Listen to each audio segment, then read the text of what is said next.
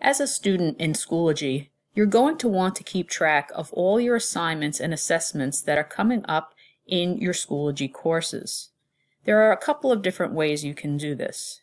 When you first log into Schoology and you land on your course dashboard, you will see a pane on the right-hand side that will give you a listing of any items, assessments, tests, assignments, anything that you have upcoming or that is overdue. So for instance, you can see here we have a list of overdue items, and this is for all the classes that I am enrolled in. If I continue to scroll down past my overdue items, I will also get a list of any upcoming assignments or assessments.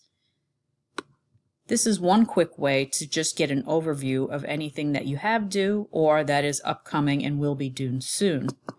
Another way to get a clear view of things that you have due in your course is to go to your calendar.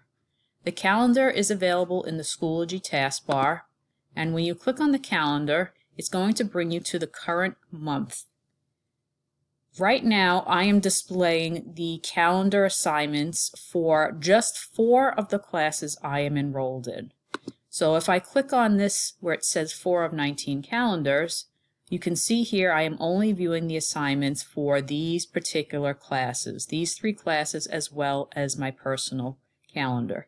If I just wanted to see the assignments for one particular class, I could uncheck all of the other classes that I'm enrolled in, and only the items for this particular class would show up. By clicking on any of the items in my calendar, it would bring me directly to that assignment in that class. The third and final way, and probably one of the best ways to keep track of the assignments that you have submitted or not submitted to your courses, is to go into the course itself and to look at your grades. Grades will give you a listing of all the assignments and assessments that have been posted on the class, and it will give you grades if the teacher has graded it already, but you will also get an indicator if you have submitted something even if you don't have a grade for it. So you can see here these 2 assessments have been graded. These 3 over here with the dashes means that nothing has been submitted yet.